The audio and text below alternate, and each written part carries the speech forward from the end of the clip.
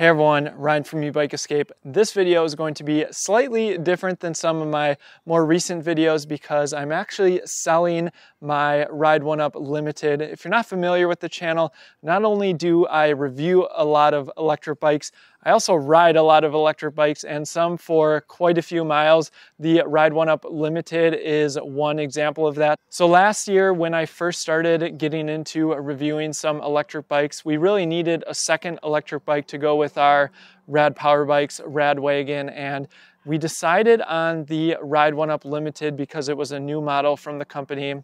I of course did several videos on this bike, and in fact I've reviewed most of the models now from Ride1Up, including the Roadster V2 and the 500 series. So if you're interested in those bikes, you can check that video out. But the Limited was really our second electric bike, and we used this quite a bit last year. And given that I do review electric bikes, I always need to be reviewing some of the newer models, and this is a first generation Limited. And at this point I have a garage full of electric bikes, so I have to prioritize which ones I currently own and I'm testing. And unfortunately the Limited has to go because we need to make space for newer models that I'm reviewing. So I'm going to talk a little bit more about the Limited here in just a second. And if you are looking to purchase a Ride1Up electric bike or any of the other brands that I talk about on this channel, please consider using the link in the description before you make a purchase, as that helps support me and helps me make more videos like this one and review electric bikes like the Limited. I will also have links to some of our resources, our electric bike accessories list, top e-bike brands page,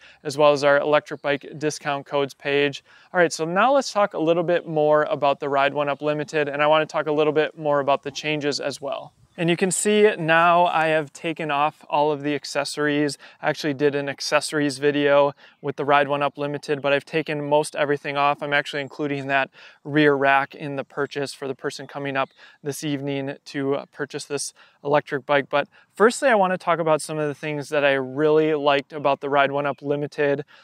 So firstly, I really like the value that you get when you purchase a Ride1Up electric bike. So for context, last year this bike was listed at $1795, and now it is up to $1895, and there's a whole variety of reasons for that, including shipping container costs, parts, components, and tariffs, all those sort of things.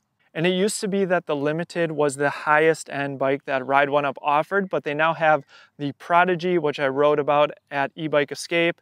And that just opened up for pre-order, so I will put a link to the Prodigy in the description. I am hoping that I will get to review that electric bike, but unfortunately it won't be until 2022, I believe. And the other thing that attracted me to the Limited were the components. Now you do get an air fork, which is a higher quality component. You just don't see that on too many electric bikes in this price range. You also get hydraulic disc brakes, which is really nice. And this does have an MX US motor, which gives you a little bit more acceleration than some of the other Ride1Up models. Been really happy with this motor when I was testing it out. Again, you can check out those videos if you're interested. And I also really liked that the Limited came with a torque sensor.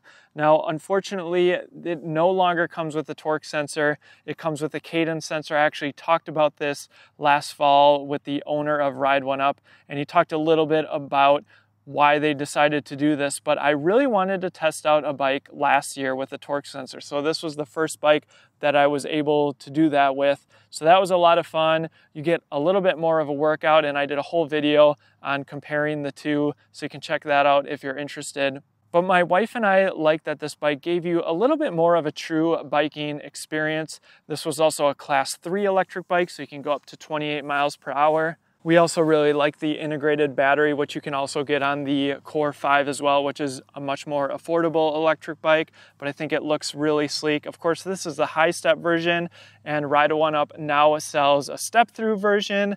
And so if you are a little bit on the shorter end, you should definitely check out Ride1Up's step-through versions, as those fit shorter riders with a smaller inseam. And another thing to note that I do know that they changed with the models is that the high step version no longer comes with these swept back handlebars. That is also reserved for the step through variation.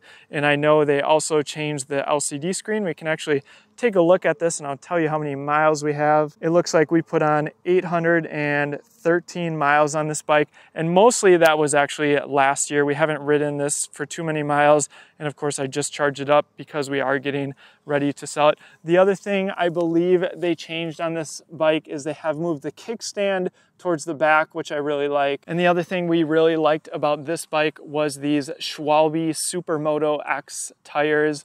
Really nice, high quality tires.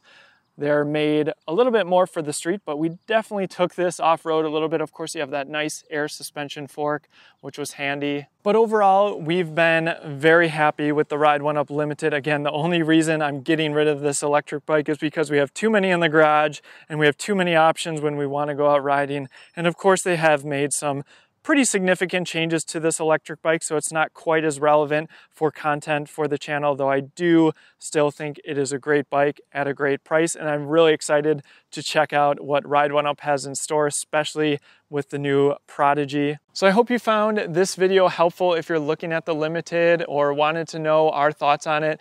Again, Ride1Up is a brand that I've recommended on this channel for over a year, and I think it's a great budget-priced electric bike company with prices ranging from right around $1,100 and now with the Prodigy up over $2,000. Again, links will be in the description if you want to support the channel before you make your purchase. Thanks for watching, and we'll see you in the next one.